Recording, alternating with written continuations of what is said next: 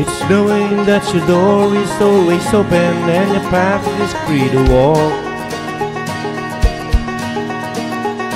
That makes me tend to leave my sleeping bag rolled up and stashed behind your couch. And it's knowing I'm not shackled by forgotten words and bonds, and the ink stains that I've dried upon some lines.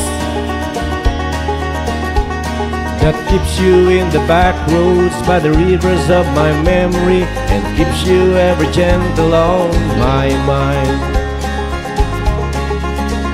It's not clinging to the rocks and ivy planted on their columns now that bind me, or something that somebody said because they thought we fit together walking.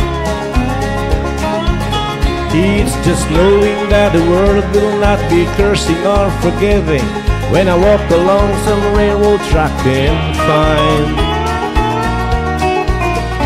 that you're moving on the back roads by the rivers of my memory, and for hours you're just gentle on my mind.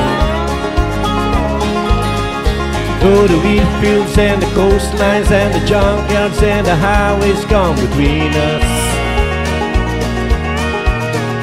and some other woman's crying to her mother cause it turned and I was gone, I still might run in silence, tears of joy might stain my face, and the summer sun might burn me till I'm blind.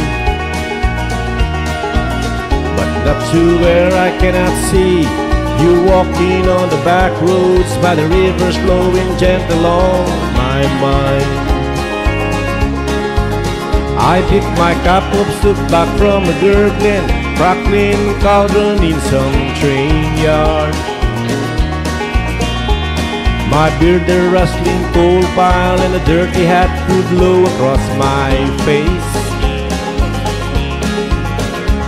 Through cup hands round a tin can, I pretend to hold you to my breast and find that you're waving from the back roads by the rivers of my memories, ever smiling, ever gentle on my mind. Gentle on my